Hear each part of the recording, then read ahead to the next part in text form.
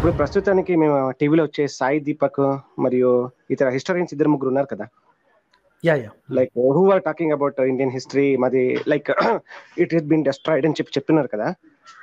So వాళ్ళు ఏం చేస్తున్నారంటే ఇప్పుడు ప్రస్తుతానికి లైక్ ముస్లిమ్స్ అలా చేస్తున్నారు అంటే ఇంగ్లీష్ వాళ్ళు మా పైన ఇంత అంటే జులుం చేస్తున్నారు చాలా చేసేసి they are showing like how much they have destroyed our history nation అని చెప్తున్నారు. So that is going to be damage means అది మనుషుల మనసులో that will give some bad ఇది వస్తుంది కదా, ఒక విత్తనం నాటినట్లు విషయం విత్తనాన్ని. అయితే పాయింట్ ఏంటంటే these are playing to a particular choir అండి. అంటే ఒక పర్టిక్యులర్ సెట్ ఆఫ్ పీపుల్ని రెచ్చగొడుతుంది తప్ప మామూలు జనాల్ని రెచ్చగొట్టట్లేదు. I will tell you how it is, why I think so. Okay, చాలా మందికి at least you know who come from Muslim background or Christian background, వాళ్ళ భయం ఏంటంటే ఇలాంటి వాళ్ళు ప్రాచుర్యంలోకి పొందితే, సాయి దీపక్ లాంటి వాళ్ళు ఇలాంటి వాళ్ళు ప్రాచుర్యంలోకి పొందితే they fuel hatred to the softer people also. ఎందుకంటే వీడు ఈ సాయి దీపక్ అనే candidate he's not like RSS లాంటి వైలెంట్ క్యారెక్టర్ కాదు, he's appealing to the moderate people, right? అంటే ఇంటెలెక్చువల్ గా మాట్లాడి నేను ఒక సుప్రీంకోర్టు లాయర్ని, సో కాబట్టి I have a different way of taking things అన్నట్టుగా మోడరేట్ పీపుల్ మైండ్స్ లోకి మెల్లిగా ఇంజెక్ట్ చేస్తున్నాడు. ఏది మన దగ్గర ఇలాంటి పనులు జరిగాయి, ఇలాంటివి చేశారు, అదలాంటివి చేశారు. పాయింట్ ఏంటంటే ప్రతి రాజు అనేవాడు, ఆ రాజు ఏ మతానికి చెందినవాడు అనే అనవసరం, రాజు అనేవాడు ఎట్టి పరిస్థితుల్లో అదే పని చేస్తాడండి. రాజు అనేవాడు ఏ మతానికి చెందినవాడైనా అలాగే తొక్కిపెట్టి ఉంచుతాడు. రాచరికం అంటేనే అది, నా ఇష్టం వచ్చినట్టు నేను చేస్తా, that's all it is, right? అదే పని హిందువులని చెప్పుకునే రాజులు కూడా పక్క రాజ్యాల మీద అదే చేశారు. వైష్ణవులు శైవుల మీద, శైవులు వైష్ణవుల మీద ఫైట్లు చేశారు. కాకపోతే వీళ్ళ నెరేటివ్ లో, సాయి దీపక్ లాంటి వాళ్ళ నెరేటివ్ లో పక్క మతం వాళ్ళు చేస్తేనే నేరం, మనవాడు చేస్తే నేరం కాదు. Okay, so one good thing అంటే the positive side of this is, అలాంటి వాళ్ళ రీచ్ ఫస్ట్ స్టార్టింగ్ లో తెగ చూసారు అందరు. సాయి దీపక్ అనగానే అబ్బా సూపర్, అసలు ఏం చెప్పారు, కళ్ళు చెప్పి తెగ చూసారు. బట్ ద పాయింట్ ఇస్ ఇలాంటి హేట్ పెడ్లర్స్ ఉన్నారు కదా, అంటే ద్వేషాన్ని నమ్ముకునే వాళ్ళు ఉంటారు చూసారా, ఇలాంటి వాళ్ళకి reach only YouTube వరకేనండి.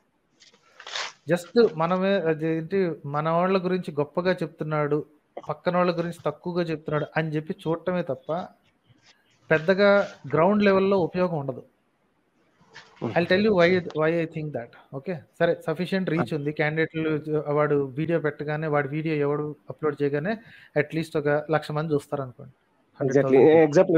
Jaipur dialogues వీళ్ళు. సో ఒకటేంటంటే ఇలాంటి మాహోల్ ఉన్నప్పుడు, ఇలాంటి ఎన్విరాన్మెంట్ ఉన్నప్పుడు, ఇది ఇలాంటి కట్టర్తనం ఎన్విరాన్మెంట్ ఉన్నప్పుడు జైపూర్ డైలాగ్స్ కానీ, జై సాయి దీపక్ కానీ ఇలాంటి వాళ్ళ రీచ్ ఇంత తక్కువ ఉందంటే నాకు ఇంకా హాస్యాస్పదంగా అనిపిస్తుంది. యాక్చువల్లీ పీపుల్ థింక్ దట్ వాళ్ళకి చాలా రీచ్ ఉందని. 140 కోట్ల మందిలో 100 కోట్ల మంది ఈ హిందూ అనే రిలీజన్కి చెందిన వాళ్ళు, right? Around 40 crores are 30 crores are non Hindu religions అనుకోండి. అలాంటప్పుడు 100 కోట్ల మంది ఉన్నప్పుడు వాడి దగ్గర ఎంత రీచ్ ఉండాలి? అట్లీస్ట్ 10 కోట్లన్న రీచ్ ఉండాలి కదా. Everybody has a smart phone కదండి. చిన్న చిన్న ఊళ్ళల్లో కూడా స్మార్ట్ ఫోన్లు ఉన్నాయి, ప్రతి ఒక్కరు యూట్యూబ్ చూస్తాడు, రైట్? సో వాళ్ళకి అట్లీస్ట్ 5-10 కోట్ల మంది ఉండాలి కదా. ఎక్కడ వాళ్ళ దగ్గర సబ్స్క్రైబర్స్ లేవు, నన్ను వ్యూస్ లేవు. It means that they are preaching to only certain segments of people. వాళ్ళు ఆల్రెడీ ఆ మెంటాలిటీతో ఉన్నారు కాబట్టి వాడు చెప్పిందంతా నిజం అనిపిస్తుంటుంది. సో ఐ సజెస్ట్ మిగతా వాళ్ళు, అంటే who ever thinks they are minority in this country including ఎథిస్ట్స్, right? ఇలాంటి వాళ్ళ ఈ జైపూర్ డైలాగ్స్ కానీ లేకపోతే ఇలాంటి అతివాద తిక్క ఛానల్స్ వాళ్ళ పెరుగుదల చూసి లేదా వాళ్ళకున్న కంటెంట్ చూసి భయపడాల్సిన అవసరమే లేదు. కాకపోతే వాళ్ళే హైయెస్ట్ గా అరుస్తారు కాబట్టి, వాళ్ళ సౌండ్లే అతిగా వినిపిస్తాయి కాబట్టి you think that entire country is like that. No, the country చాలా మందికి, మోస్ట్ ఆఫ్ ద పీపుల్ కి, హిందూస్ అయినా ముస్లిమ్స్ అయినా క్రిస్టియన్స్ అయినా, వాళ్ళకి మతం ఈజ్ అ సెకండరీ టాపిక్ అండి. రోజు ఎలా సంపాదించుకోవాలి, ఆ నెల ఎలా గడుస్తుంది అనే ఐడియాలో వాళ్ళు ఉంటే ఈ మతం మీద వ్యాపారం చేసుకునే వాళ్ళు చాలా తక్కువ మంది అండి. ఓకే, మనకి అనిపిస్తుంది అంటే ఒక హిందూ అనగానే వెంటనే అబ్బా వీడు రెగ్యులర్ గా రోజు సంధ్యావందనం చేస్తాడు, వారానికి అట్లీస్ట్ 2-3 సార్లు గుడికి వెళ్తాడు. ఎవడు వెళ్ళడు సార్. ముస్లిం అనగానే వెంటనే రోజుకి 5 సార్లు నమాజ్ చేస్తాడు. ఎవడు చేస్తున్నాడు అండి? ఎవడు చేస్తున్నాడు సార్? 5 సార్లు నమాజ్లు ఎవడు చేస్తున్నాడు? రోజుకి 2 సార్లు చేస్తే చాలా ఎక్కువ. Some people that you see, కొంతమందిని చూసి అమ్మా వీళ్ళందరూ కట్టరగలరా వీళ్ళు అనుకుంటారు. ఇక క్రిస్టియన్స్ చూడగానే 24 గంటలు ఏసునామం జపం చేస్తాడు. ఎవడు చేయడు సార్. ఏదో సండే రోజు వెళ్ళి 2-3 గంటలు కూర్చున్న వాడు చెప్పే సోది విని వచ్చి రోజు మళ్ళీ వాడి ఇల్లు ఎలా గడుస్తుంది, అప్పులు ఎలా తీరుతాయి, కష్టాలు ఎలా ఉన్నాయి, వాడి చదువులు ఎట్లా ఉన్నాయి, ఇవే వాళ్ళ పని. అమ్ముకునే వాళ్ళు చేసే పని ఈ మతం పేరు మీద. నేను వాళ్ళకి మాత్రం వ్యతిరేకం. మామూలు హిందువులతోటి, మామూలు క్రిస్టియన్స్ తోటి, ముస్లిమ్స్ తోటి నాకు ఎటువంటి ప్రాబ్లమ్స్ లేవు. They are as good as anybody else. So కాబట్టి ఇలాంటి వాళ్ళ పెరుగుదలను చూసి లేదా వాళ్ళ రీచ్ చూసి అస్సలు కంగారు పడద్దండి. No need to worry about that. Okay sir, small question, second one. ఈ బీబీసీ డాక్యుమెంటరీ అదే వచ్చింది కదా, దాని నుంచి ఏమన్నా మా కంట్రీలో తెహల్కా లేకపోతే something will happen కావచ్చా? Nothing, I don't think so అండి. పీపుల్ నో దట్ అండి. It's not secret, right? తెలిసి కూడా ఓకే అని యాక్సెప్ట్ చేసిన వాళ్ళు ఉన్నారు మన దగ్గర. అంతకంటే ఇంకేం కావాలి? అందరికి తెలుసు అది ఇక్కడ ఏం జరిగింది తెలుసు. బోల్డ్ అన్ని ఇన్వెస్టిగేషన్స్ లోనే అన్నిట్లోనే జరిగింది తెలుసు. People have moved past. అయితే అయింది ఇప్పుడు ఏంద్రా భయ్ అనే టైప్ లో ఉన్నారు వాళ్ళు, రైట్? సో ఆ డాక్యుమెంటరీ ఇప్పుడు చెప్తున్నాను కదా, ఇలాంటి మెంటాలిటీ ఉన్నప్పుడు ఏదైనా ఒక పెద్ద గురువు కానీ ఏదైనా సరే వీడియో సాక్ష్యంతో దొరికినా సరే మన వాళ్ళు నమ్మరు. ఇక ప్రైమ్ మినిస్టర్ దొరికితే ఎట్లా నమ్ముతాడండి?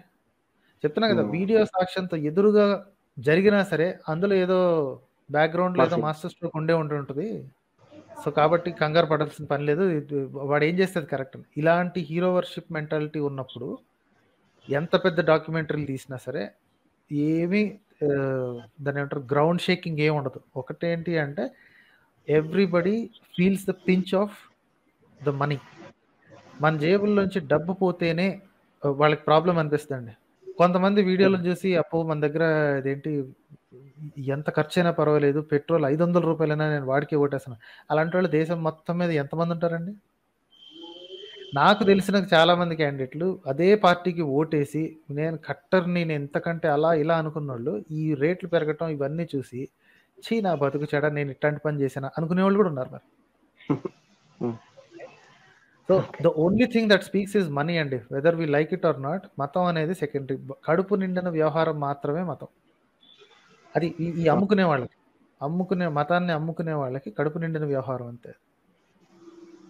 ప్లస్ ఇంకొక పర్సన్ చాలా క్లియర్ గా చెప్పారు, నాట్ ఆల్ అంటే 100 కోట్ల మంది ఉండాలి కదా వాడికి సబ్స్క్రైబర్స్ అంటే అందరికి ఇంగ్లీష్ రాదు అని. బట్ ఈవెన్ ఇంగ్లీష్ వచ్చినా రాకపోయినా లోకల్ లాంగ్వేజెస్ లో కూడా ట్రాన్స్లేషన్స్ ఉన్నాయి, చాలానే ఉన్నాయి. బట్ స్టిల్ వాళ్ళకి అంత రీచ్ లేదండి. ఈ హేట్ మాంగర్స్ ఎవరైతే ఉన్నారో, ద్వేషాన్ని నమ్ముకునే వాళ్ళు ఎవరైతే ఉన్నారో వాళ్ళకి అంత రీచ్ లేదు. సో ఈ బీబీసీ డాక్యుమెంటరీ నుంచి ఏం పెద్ద I think nothing going to change అనుకుంటా. ఇంకా ఐ డోంట్ థింక్ సో అండి, ఐ డోంట్ థింక్ అంతే. So no need. సరే sir, really thanks sir. Right sir, అయితే థ్యాంక్స్. Thank you. థ్యాంక్స్ అండి. ఓకే.